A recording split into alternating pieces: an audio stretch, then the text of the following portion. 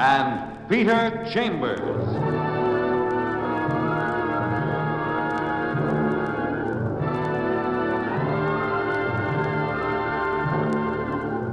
Created by Henry Kane, transcribed and starring Dane Clark. Private investigator, duly licensed and duly sworn, Peter Chambers.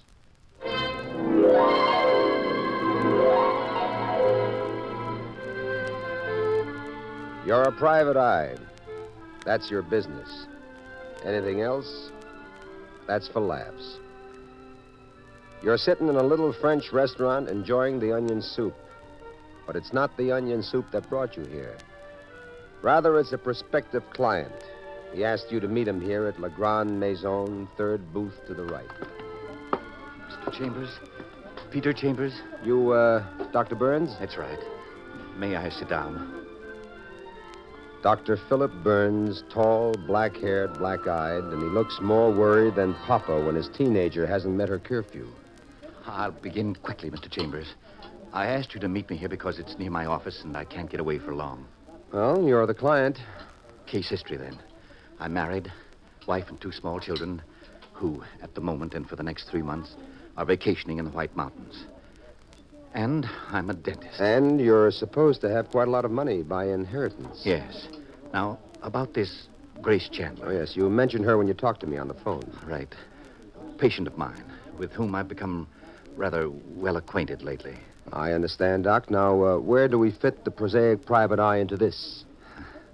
Well, about 2 weeks ago, at 9 o'clock in the evening, I was home. My family had already left on vacation, and I was about to go out for a date with Miss Chandler. Oh? I saw no harm in it. We were just good friends. Yes, of course. I received a phone call from an important patient, a Mrs. Griffin. She said it was an emergency. I asked her to meet me at the office, and I rushed over there. And this is what happened. I got to the office, walked into my operating room, and there was a man, a strange man, sitting in the operating chair. He had a gun in his hand. This is a nice little 38 you got, Doc. Is that mine? It's yours, all right. Got it out of your cabinet over there. What do you want? What are you doing here? I'm going to use the gun, Doc, and I'm going to use it on you.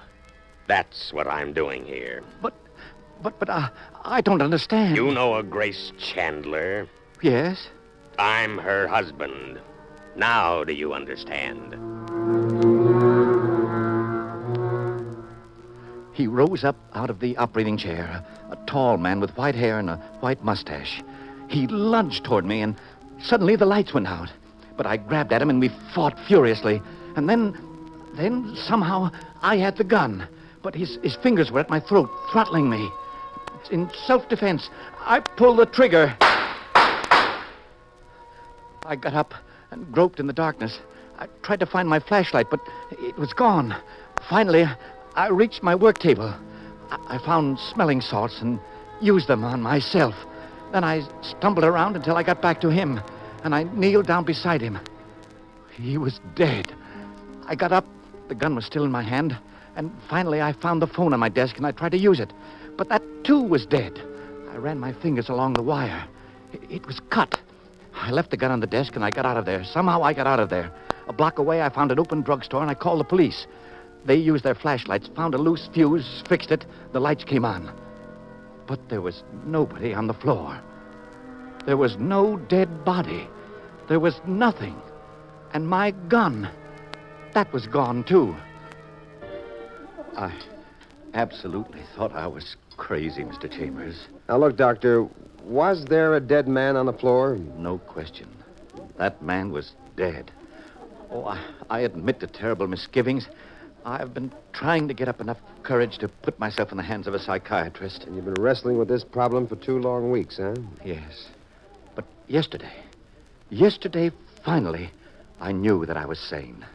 Well, because why, Doc? Why suddenly yesterday? Well, I had a new patient, one Slocum Blackstone, who prefers to be called Blackie. That's when I knew I wasn't crazy. I was drilling his tooth. Blandly, he said, "Dr. Burns, you killed a man, didn't you?" What? That's what he said. He told me that the police had fished up a body from the river, that the face was battered and the rest in fairly good condition. He said that was the man I had killed and that he could prove it. And what else did he say? He refused to speak any further. He told me to think about it. He said he'd be back tonight to talk business. Oh, good old blackmail, huh? Mr. Chambers, before I make up my mind on this, I want somebody experienced and somebody trustworthy to advise me. You're that somebody, sir. Huh? Good enough. Now, what time is this Blackie coming to your office for that talk? At 8 tonight. Okay, I'll be there at about 7:30. And to anybody at all, I'm a new patient. I'm, let me see, I'm, Martin Barnett. All right, Mr. Chambers. Barnett. Anything you say.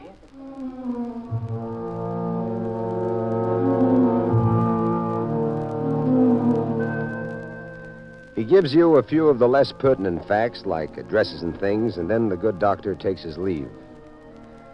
You order another onion soup, but you're no longer an epicure. Everything tastes lousy to you. So you pay and you blow. You have a short visit with a rich witch by name of Griffin, and it causes a lifted eyebrow. And then you're downtown at headquarters for a chin fest with good old Louis. Well, Petey Chambers, the private eyeful. It's good to see you. Things were getting a little boring down here. Detective Lieutenant Louis Parker, homicide. Strong sinew of the New York police force. A good cop, a good citizen, and a mighty good friend. Well, you got some crazy questions for old Louis. Things have been rolling so normally around here, we've begun to miss you. Crazy clients, crazy questions. Well, since I pride myself on being a gentleman, I won't add crazy private eye. Well, got any crazy corpses around your morgue? That's my Pete. Never fails. Have you? Crazy corpses. Like how? Oh, like maybe one that likes to walk around after he's dead. Or that maybe has a special passion for stealing a gun from a dentist. You building up to something, Pete. Or that maybe has 3 bullet holes in him. No face. Just a minute. What do you know about what we've got in the morgue, pal? Don't know nothing, pal. Why you here, pal? 'Cause I love you, pal. Now, look, Pete. Now, look, pal. If it so happens by some peculiar circumstance you're harboring a corpse in your public morgue that meets with the specifications laid down by the private eye, then as a favor, the private eye would like a look-see in the public morgue. And what else? Oh, a little chop-chop. Chop-chop? You know, talky-talky. All right. Trouble. Let's go to the morgue. Talk.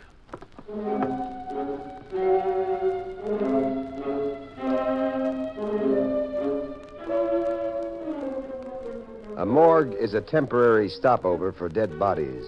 They keep them in refrigerated cabinets. And after autopsy, they're either claimed or buried in Potter's Field. Parker produces the one you're interested in. There's your baby. White hair, smashed up face. You look over the hands, they're the hands of a mature man. Had enough, Petey boy? Oh, yeah, I've had enough. Let me shove him back. He's our prized possession. Nobody knows him, nobody claims him, nobody identifies him. Fished him up out of the river. Dead by drowning? No. Dead before drowning. Oh? 3 bullets in him from a .38. And we've got the bullets. They were still in him when we found him. Now all you need is a gun the bullets came from. And whoever owns that gun. The only additional information a medical examiner could give us was that battered face had a mustache. White mustache. Ah, that's right. A white mustache. You know this guy? No. Now, I want you to level with me, Pete. Okay, Lieutenant, let us level. I've got a case that might involve our Mr. Unknown. So far, it's confidential, but, well, let me spread my wings a little, and I'm liable to fly right back to you.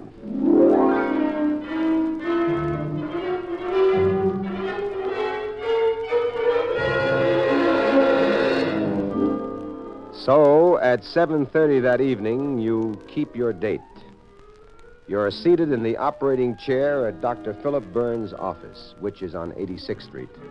1 flight up, and the good doctor is drilling. There you are, sir. Rinse, please. Janet, would you fill Mr. Barnett's cup again? Yes, Doctor. Here you are, sir. All in all, I'd say you have an excellent set of teeth, sir. Thank you, but the drilling I can live without. Spoken like a good, normal American citizen. Doctor, do you want me to make out a card for Mr. Barnett, Martin Barnett. Oh, Mr. Barnett, my nurse, Miss Janet West. How do, Miss West? How do you do, sir? Janet West. A tall brunette with eyes like saucers. And going from saucers to saucy. That was her expression. Saucy, pert, and very cute. There's no reason to keep you this late, Janet. I'll take care of the paperwork, the card and things for Mr. Barnett. Thank you, Doctor. But if you wish... No, run along now. Let me see now. Bicuspid, upper molar... Doctor, we talk now? Rather not. She'll be ready to go in a second. Oh, here she is now. Good night, Doctor. Mr. Barnett. Good night, Janet. Night. All right, now, where'd you keep that gun? Right there in that cabinet. Do you have a license for it? Of course. And your flashlight? Right here in this drawer. Have you come up with anything at all, Mr. Chambers? Well, two things. There's a stiff down at the morgue that tallies with what Mr. Blackstone told you. And I checked with Mrs. Griffin. She never called you that night. Doc, what's in this room back here? Well, that's my workroom. Connects directly with the operating room here. Will I be able to listen from in there? Oh, sure. Where's that from? Outside, the waiting room. What time is it? 8 o'clock. That's our boy. Okay, lock me in here. That's it. And remember, listen him out and stall him.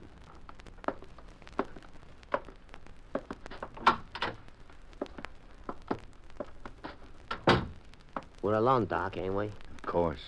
You think I'm crazy? Oh, not you, Doc. Crazy like a fox, that's you. The way you stalled them cops, and you with a dead pigeon here on the floor. How do you know? Hey, just listen, sweetie. I own a pool room downstairs, right downstairs from here. Yes? Business, you should pardon the expression, it stinks out loud. So that night, I'm outside getting a bit of the ozone when I hear them shots up here. And then I see you come tearing out. I figure it for some kind of hassle. So what have I got to lose going upstairs for a gander? You found him here on the floor? Right you are, sweetie. So I figured I could lend what you call a helping hand. I goes down for my flashlight, and then I do the bit. I snatch the gun, and I lug him out of here. And like that, you're guilty of nothing. You know what I mean? Nothing. What did you do with him? Put him in my car and dumped him in the river. And like that, I'm in business. I don't quite understand. Yeah, well, just keep the ears picked up. I got your gun down in my bank vault. And the cops, they got a stiff with 3 bullets in him, and they got the bullets. If the slugs they got match the gun I got, you know what you got? Trouble. By the bushel and the peck. Clear? Yes. So we're going to work it like an annuity. Just what are you selling? Life insurance, sweetie. On your life. And we'll make it an easy premium, $300 a week. For how long? It's a life insurance policy. You pay for the rest of your life. Ain't unreasonable, $300 a week, and you know it. And you can afford it. Think what I'm doing for you, Doc. Yes, I'm thinking. You want to hear the funniest switch, sweetie? My one worry in the world is going to be your health. Keep well, Doc. And if I don't agree to your demands? You'll agree. You're not one of them big dopes. You got brains, sweetie. Look, I give you a few days to think about it. Monday at 5, I show up for my 3 bills, and then after that, every Monday like clockwork. Goodbye, sweetie. See you on Monday.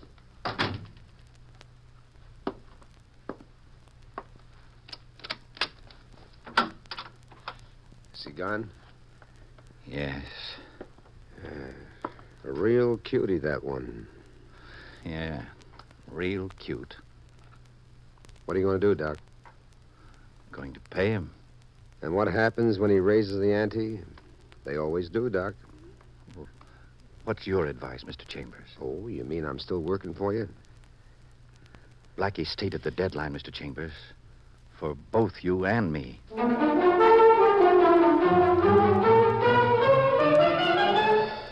You're a good little detective working on a case, so you suddenly remember there's one party who should have been interviewed and who wasn't.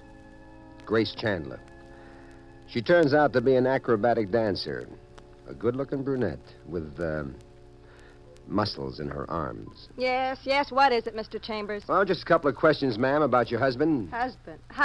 Well, I won't take up much of your time I've got no husband. No husband? Nah. Bye now. Hey, say, where are you going?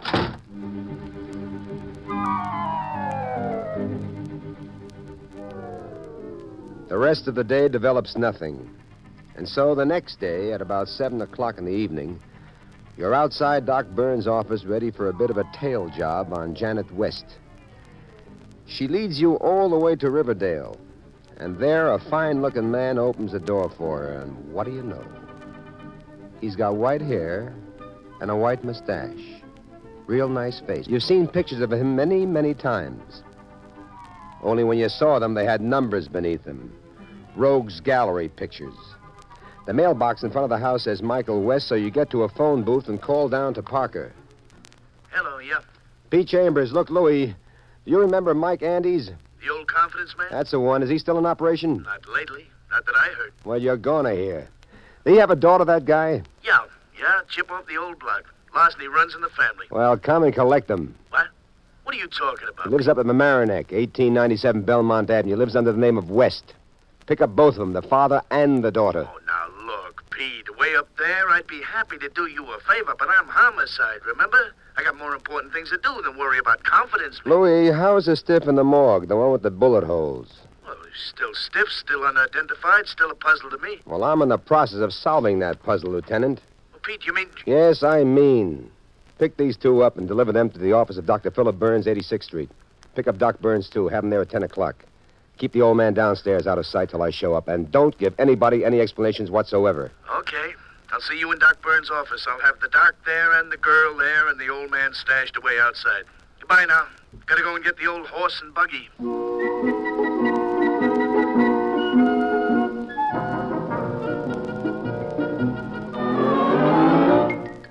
And so, close on to 10 o'clock, you're visiting a pool room on 86th Street, and business certainly is lousy because you're the only customer. There's one guy there, tall and husky in his shirt sleeves, and he's got even bigger muscles than Doc Burns' acrobatic dancer. Also, he's got arrogant black eyes that are bolder than a burlesque dance in Union City. Looking for somebody, Jack? You the boss? Yeah, I'm the boss. You Blackstone? Yeah, I'm Blackstone. Blackstone. You know, that was a great jurist once. Jurist?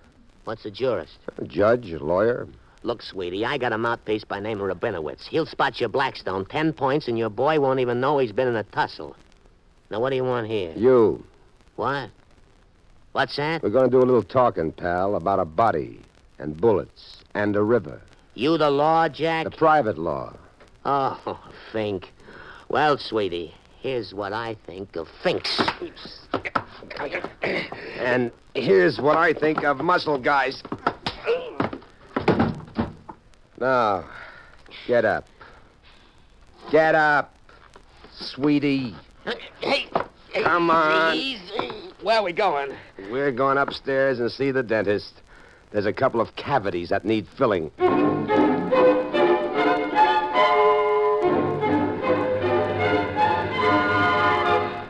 Upstairs, you join the cast of characters, and Parker shakes hands with you. Hiya, Pete. Everything taken care of. Who's your boyfriend? What? What's going on here? They're all there except old Mike, plus a lot of cops. And Doc Burns' eyes are popped like he's studying Grace Chandler's muscles. Mr. Chambers, what's the meaning of all this? I had your word. It was in the strictest confidence. That's just what happened to you, Doc. Confidence. Only add the word game to it. Confidence game. Uh-huh. And there stands number one, Miss Janet West. What? Or whatever her real name is. My nurse? You're crazy, man. That's ridiculous. They figured out a beautiful blackmail deal. They? Who? Lights going out while you're fighting, phone wires being cut in advance, your flashlight disappearing. What about my corpse, Petey, with the 3 bullets in it? We'll come to that, Lieutenant. Now think, Doc, think. Who knew you had a gun and where you kept it? Who knew where your flashlight would be? And who knew you had an important patient, Mrs. Griffin, that could be used as a decoy? And who knew that you were going out with Grace Chandler? Come on, Doc, think. Yes. Yes, Janet But, Doctor, knew. you can't I believe tailed that her home. I tailed her home, and it turns out her father's Mike Andes, one of the top con men in the country. By the way, where is he, Lieutenant? Cassidy, bring up Andes. He'll be here in a minute, Pete. You got 'em all, huh? Now, look, I got conned into this, too. It was Mike's idea, all of it. Look, will it help me if I talk? Always helps if you talk. Well, the whole deal was... Here's Mike Andes. That's the man I killed. Thought you killed, Doctor. Just wanted you to identify him. That's all we'll need him for, Louis. Okay, Cassidy, get him out of here. The Fink eyeball is right. The whole deal was a plant. Mike got a bright idea after his daughter got this job here. Only took the job because she knew the doc was plenty well healed. Oh, you dirty, miserable little squealer. Where did you get the fall guy? I picked up a bum off the Bowery. Picked out one that looked like Mike. We brought him here, and Mike pumped 3 bullets into him from the doc's gun. Then we cleaned up, and me and the stiff were parked in the workroom. Also, we reload the doc's gun with blanks. Then Janet called Doc Burns and gave him the emergency bit about Mrs. Griffin, huh? Yeah, Fink. Then right away, the Hey. doc comes here to his office, and Mike's sitting in his chair holding the gun and saying he's this Chandler's husband. And during the fight, you turned off the fuse for the darkness, huh? Correct, Fink. Hey, the name's Chambers. Hey, Mr. Chambers. Then in the darkness, after the doc thought he'd shot him, and while he was stumbling around, we pulled the old switcheroo. Switched the real stiff for Mike. And the phone wire was cut so that he'd have to go out to make his phone call. Right, Mr. Chambers. Which gives us time to lug the stiff out. We mark up his face and dump him in the river. And the whole deal would have worked, except Mike got stubborn. Like how? Well, I begged him to get out of the state. But he figured this one was such a wrap-up, he'd stay home and take it easy. Anytime you think you're smarter than cops, you're dumb. On which philosophical note, Lieutenant, I'd say it's time to transfer our transgressors to more appropriate surroundings. Say, like, the Hoosgow?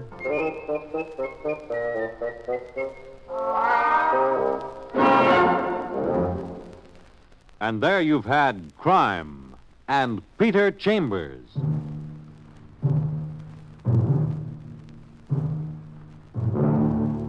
Dane Clark was starred as Peter Chambers. Crime and Peter Chambers Transcribed was created and written by Henry Kane.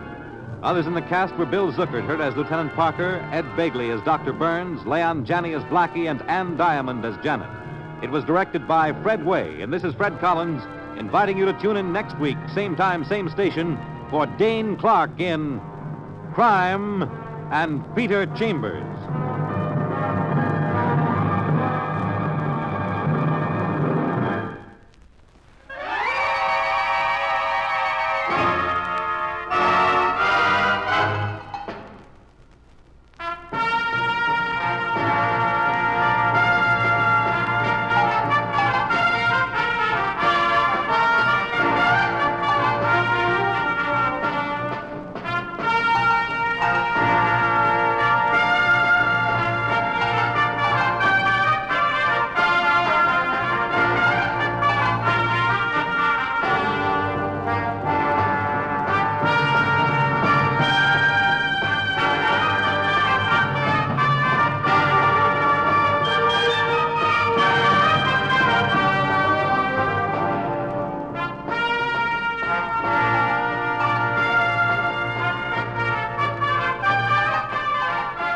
Be with us again next week at this same time for another adventure by Peter Chambers in Crime and Peter Chambers.